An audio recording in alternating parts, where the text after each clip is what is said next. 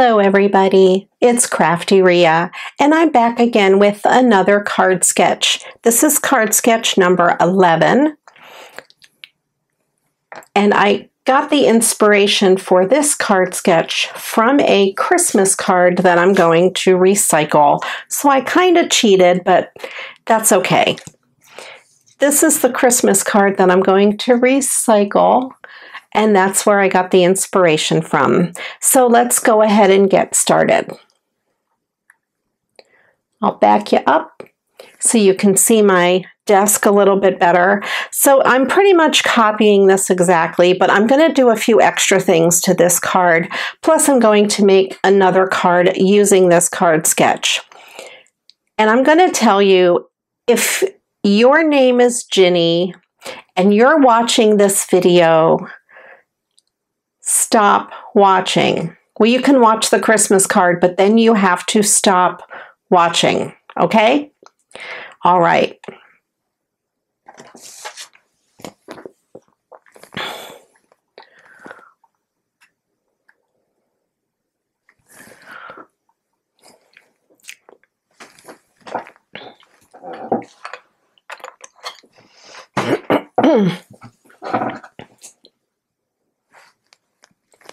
Hello, it's CraftyRia, and I am back with another card sketch. This is card sketch number 11, and I kind of cheated on this card sketch. I got the idea directly from this Christmas card, so I stole the sketch completely off of this Christmas card. Yep, I did. But we're going to do some fun stuff with this, and then we're going to make a special card with it, with the card sketch that's not Christmas. So we'll start off with the Christmas card, obviously. So I'm going to start by cutting the front off of this card. I'm going to use this paper trimmer because I also want to cut that square out. So we'll start with cutting the front off. I want to be very careful and leave as much of the original card there as I can, because it is pretty narrow and I don't want to lose any of that side. And while I have my trimmer out, I'm going to cut the sentiment out of the inside. They decorated it really pretty with stickers.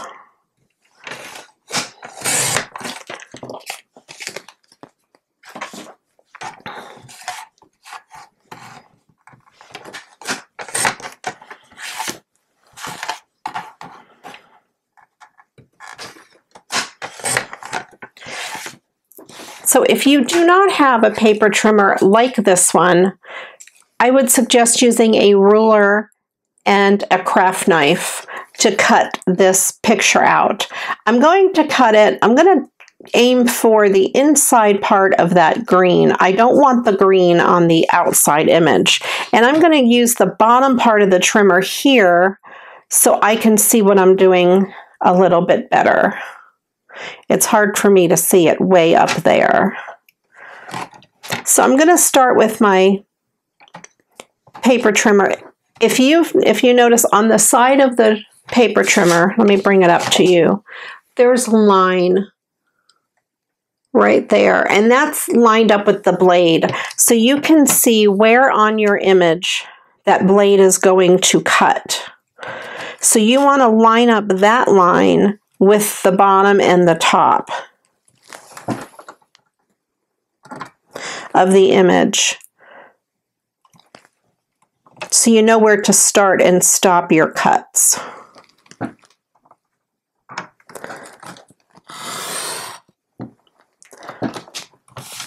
And I'd rather go a little too small than a little too big, although it doesn't really matter. We're going to cover it up. I don't know if you can see what I'm doing here. Maybe I should bring it up. There we go. That's probably better.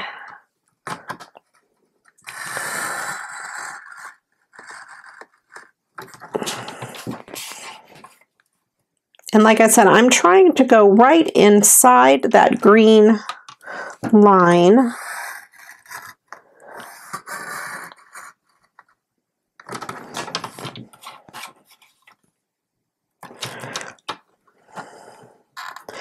And if I end up cutting off that green line, then I will trim it up here in a second.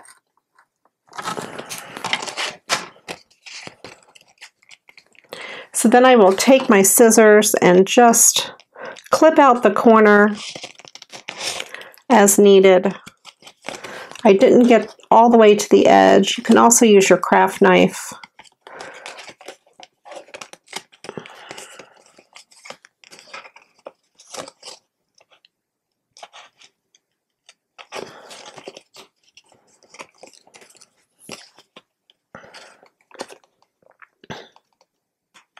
Okay, so I left part of the green on there, which is okay, but also some of it got on here. So I'm going to trim that off. I'm going to put this trimmer aside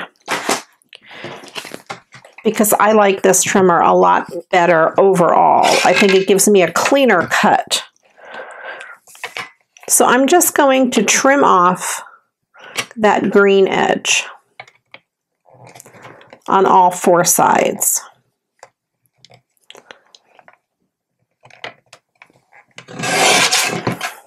And just clean up my cuts real good.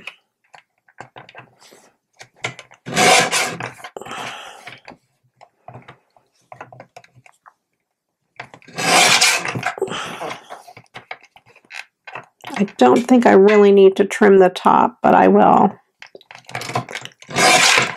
Okay, so that gives me a nice clean image.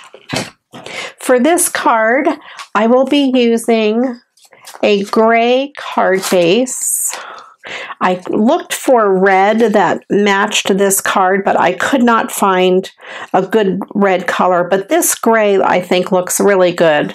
This paper, I think, is from Stampin' Up. I bought it at a yard sale with my BFF Valerie because I didn't have anything in this color, and it has a really nice texture to it. It is gorgeous cardstock. And then I have this image from in there. So I'm going to trim down the outside or the base of this card so it fits here. I need to keep the Merry Christmas on the bottom, but I want to come a little closer to the word Christmas.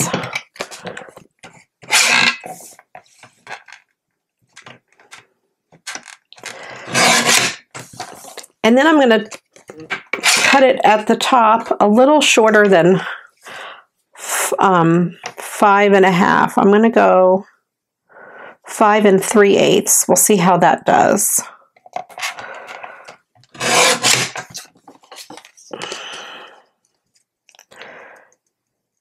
And there's still a little room on the sides, but not as much on the top and bottom. So I'm going to take one more sliver off the bottom and a sliver off the top, just to even it up a little. I don't want to cut too close off of that top.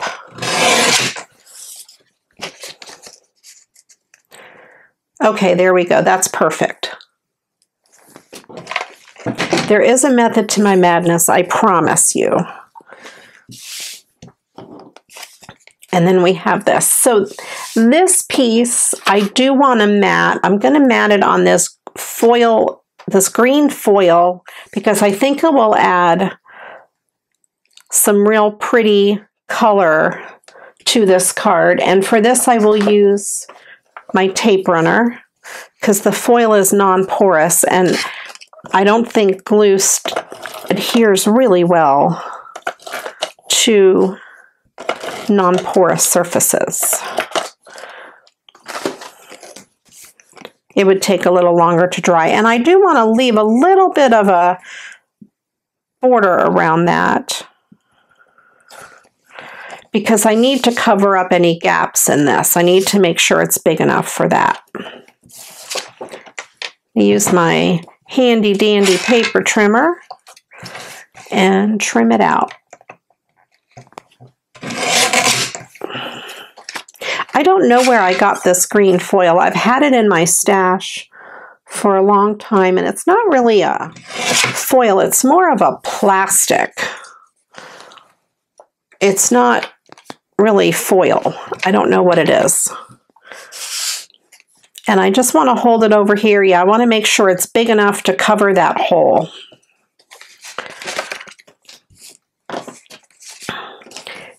And then I want to make this ribbon a little bit prettier. So I have this red ribbon. I cannot find my red sparkly ribbon from the Dollar Tree. I have a roll of it somewhere. I just don't know where. It's not where I keep my normal ribbons. I didn't put it away. So I'm going to cut a piece that's big enough to go over this card.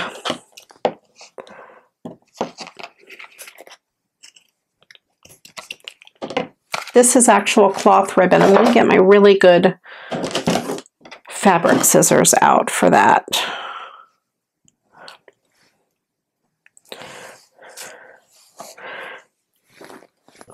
I'm going to go ahead and put tape on the whole back.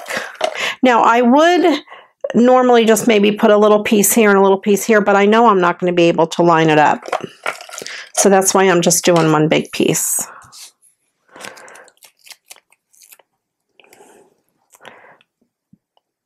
And that way it lines itself up. And it's okay that it's loose there. I'm going to go ahead and put some of this here. I'm going to trim this edge to make it clean. And fold it over. And then for this top part, I'm going to do the same. Make a nice clean edge and then fold it over. Okay. And then I will be adhering this down on the back, on the card base.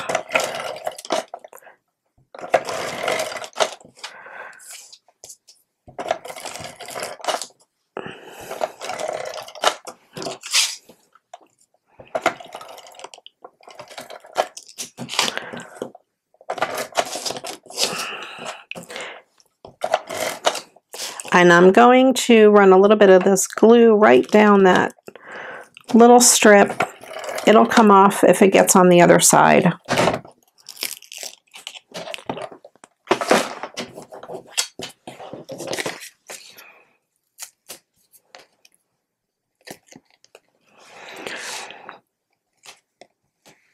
And then I will line this up on this card. Let me make sure I got it opening the right way. Yep, I do.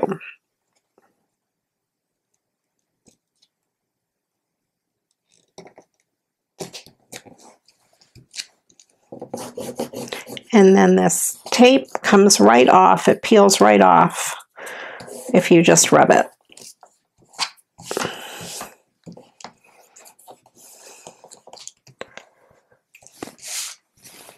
Okay, so I have that, and then I have this, and I'm going to just put this up on some foam dots or foam tape.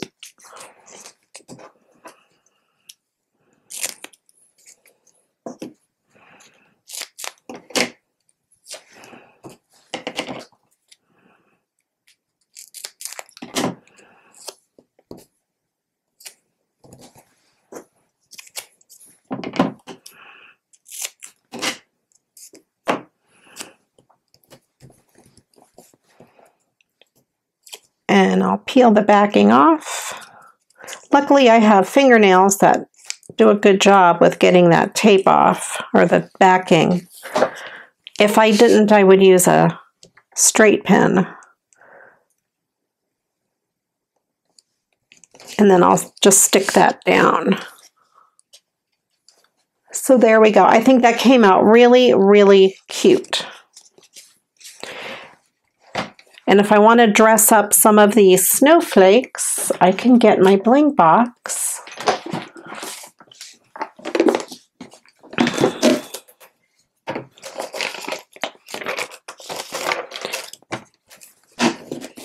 Get some of these red pieces of bling and put them in the centers. Oh, I think that adds a lot. I like it a lot.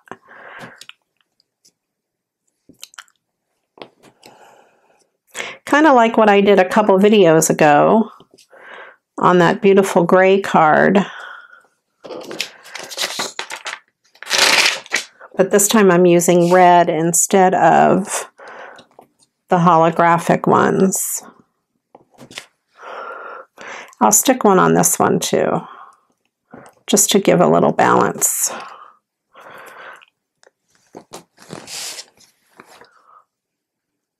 There we go. I think that's really, really cute.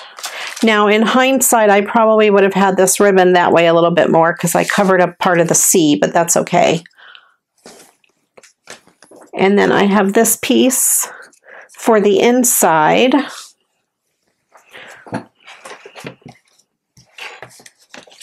Let me see, that piece isn't big enough.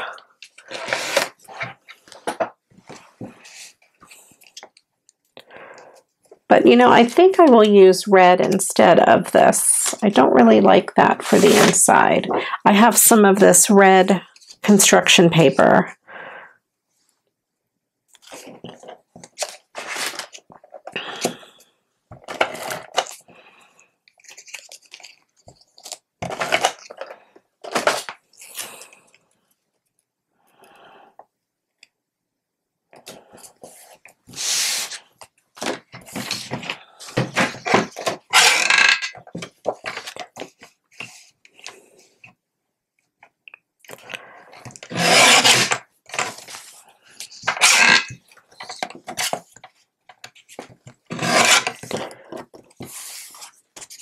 And actually, I will use my Elmer's glue to adhere this to the inside. I don't really like using tape on construction paper.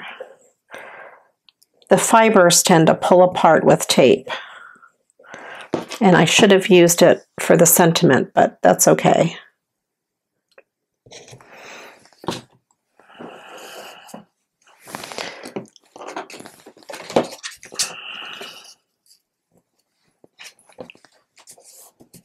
Okay, there we go. That card is done, and that was the inspiration for this sketch.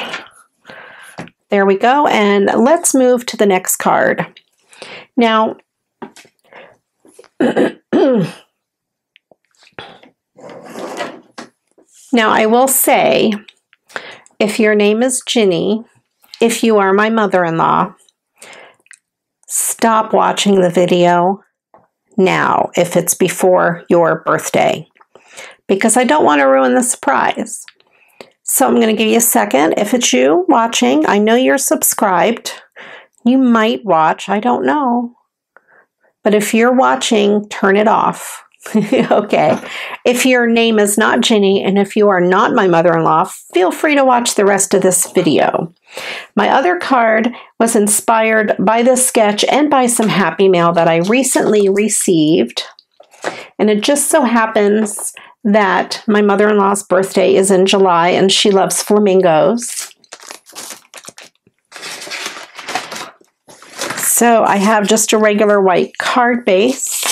I received this paper in the mail as happy mail, and also this was in it as well, and I think that side goes really good. And I happen to have these two pieces of cardstock which coordinate, and I have these flamingo stickers. I got these are Valentine stickers. I got them at Hobby Lobby. I think they were 75% off or something like that, or maybe 90% off. That was back at the end of February, one of the last times I went out shopping. And I'm also going to be using some rubber stamping. I have this Stampin' Up! Stamp kit, and it says Happy Birthday. I've never used this. I don't think I used this ever. And I'm going to go ahead and give that a try. So here we go. I'm going to go ahead and use this paper as the background of the card, and I'm going to cut it a 1/16 of an inch smaller than the card. It has a hole here at the top, so I can't use the top edge. So I'll go ahead and line it up with the bottom edge. So I want to cut this to 4 1/8 on this side. And I'm going to cut it this way at 5 3/8. I'm cutting the heads of those flamingos off. And this paper is super duper thin. It almost feels like origami paper, but that's okay because it's matted on the cardstock, so it'll be okay. And because it's so thin, I'm going to use, well, I want better weight because I'm going to put ribbon on it. So hold off on that. I'm going to go ahead and make my focal element using this cardstock. The width is fine. I'm trying to see what edge is good. But I'm going to trim the edge a little bit because both edges are a little rough. I think I'll go with that edge.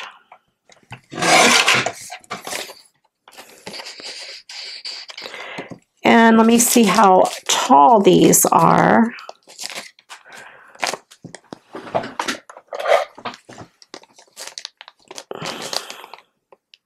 They are a little bit, they're about 2 1/4. So I'm going to cut this at 2 1/2.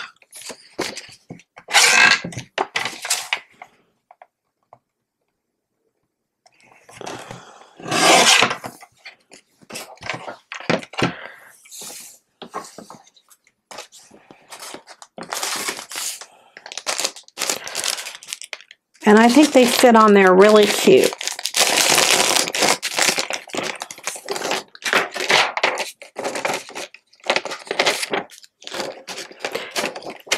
And these are 3-dimensional and they're up on a pop dot.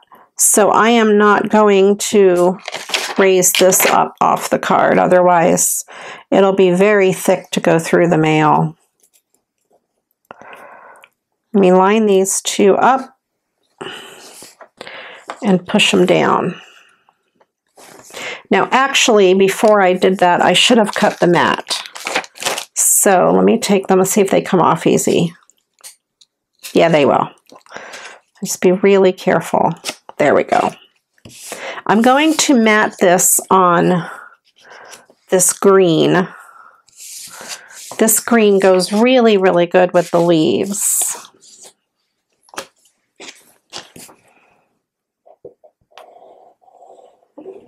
Use my Elmer's glue that's charading as our glitter glue in that bottle.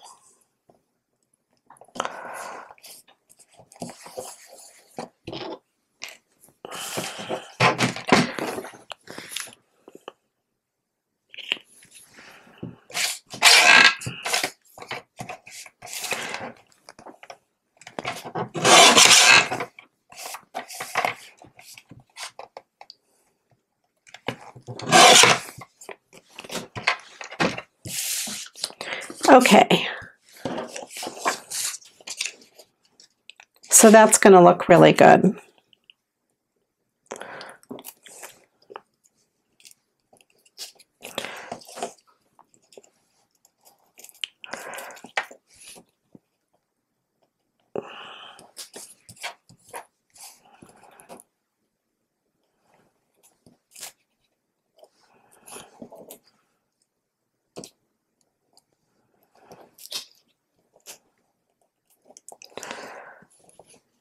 Okay, that's really, really cute.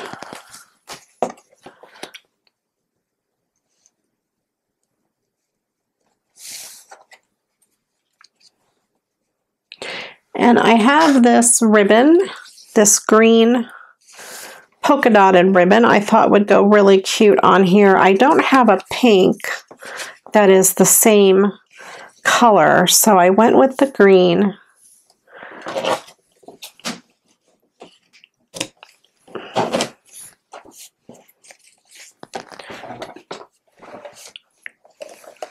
Put my tape runner along the back.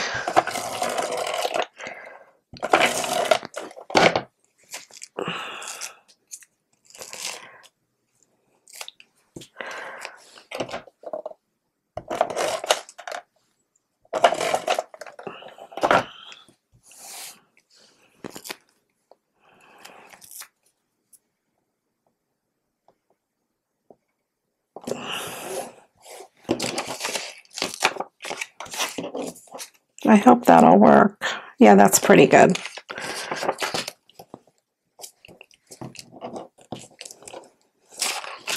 And now I will tape this paper down to the card backing.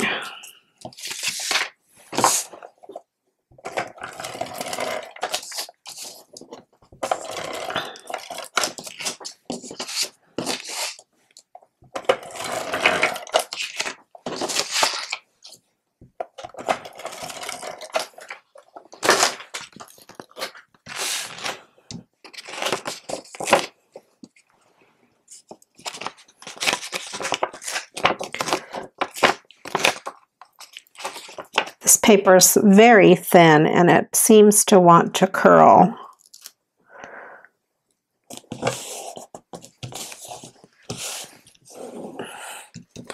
There we go. And then we will put that down. And I will not, normally I would put my focal image up on foam tape, but since the card already, or since the image already is 3D, I don't want to make it any higher. Put lots of glue on the back of that.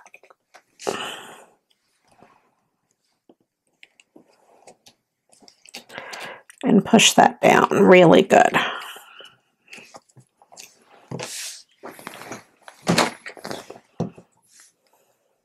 Now I will do my little stamped image.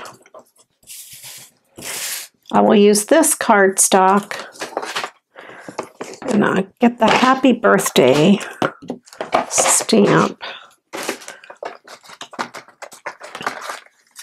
I have these Ranger Distress Archival inks, and this color, I already experimented with it. Looks really good on this cardstock. I was going to do it on white, but it is too bright pink. It's way too bright for white, but it looks really good on this. These are kind of a solid image card or a stamp, so you have to get a really, really good coverage of ink on there. You want to make sure that ink is totally covering the stamped image. And this stamp is on the block a little crooked, so it's really hard to gauge where it's going to be. I'm going to hold it there for just a second to let the ink transfer. There we go. And as you can see, it did come out crooked, but it looks so cool. I think it matches perfectly. And this is archival ink. It is permanent ink, so I do want to clean it off of there right away. I have my stamp pad. It's already wet from a little while ago because I was playing with it off camera. I use Ranger's stamp cleaner on there, and it works really well. So I'm going to do something that I normally never do. I'm going to cut this out with scissors and not with my paper trimmer. I'm going to just cut it right along the line, really close to the image.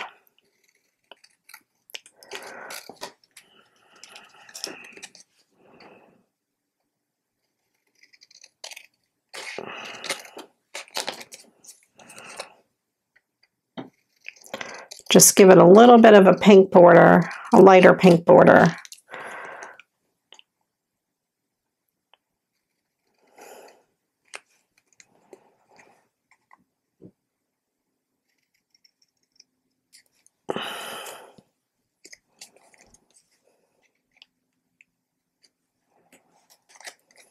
There we go.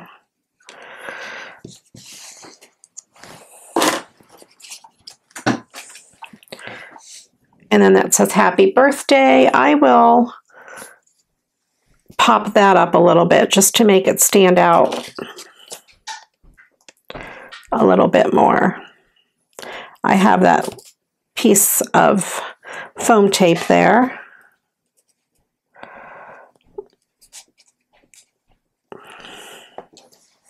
There we go. And there's that card to go with the sketch.